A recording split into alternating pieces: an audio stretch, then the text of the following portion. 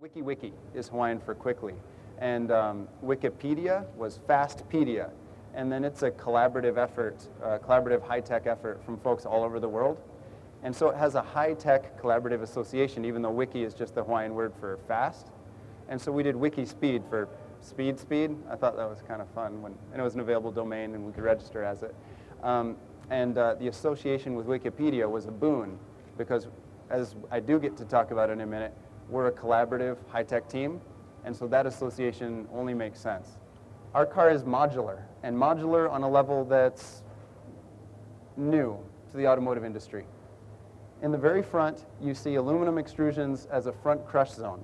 That's a detachable module, and what I mean by that is it's removable and we can replace it with something else without changing the rest of the car.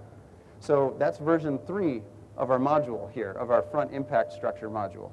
So we're able to make enhancements to it without redeveloping our chassis.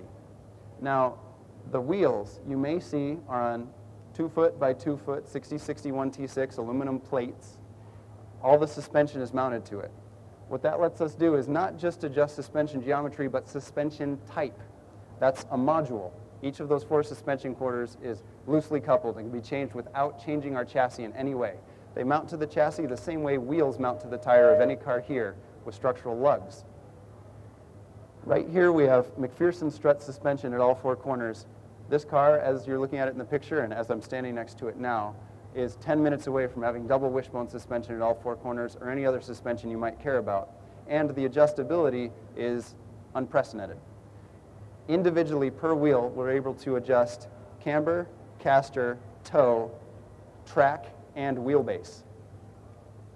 As far as I know, on a production intent vehicle, and we'll talk about production intent in a minute, that's completely a first, that level of adjustability, and then also that the type is exchangeable. Our engine module wheels out using a pallet jack and removing 6 structural lugs. That means in about the time it takes to change a tire, we can switch from a gasoline engine to a methanol engine to an ethanol engine to a diesel engine to an electric system with any battery chemistry we might care about or might be valuable. And that was important to us in the X Prize. If a game-changing battery technology came about 2 weeks before a race, we wanted to be able to integrate it without having to rebuild our chassis, our dashboard, our interior, our crush structures, our braking system. So we decoupled them, and that's still true in our production intent vehicle, making it, in a sense, future-proof, where people are able to change modules to the powertrain that's most effective at the time.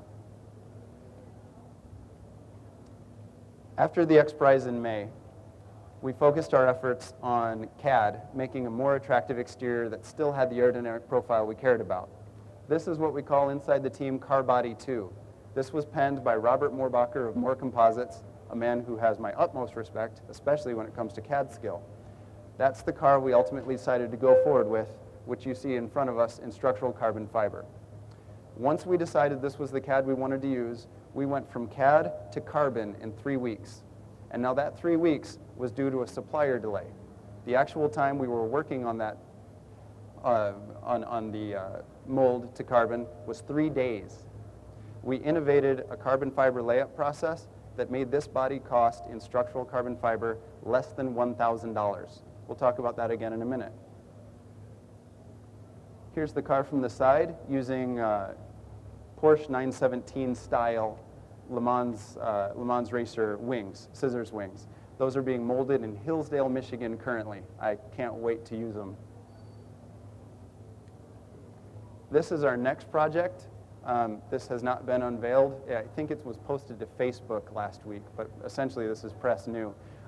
This is a city car, a convertible city car that we're using. Now this very different body style drops on the same chassis. Again, that modularity.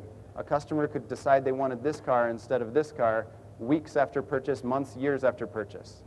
We're able to exchange entire body styles and the chassis stays the same. And it's something that again changes about as simply as changing a tire.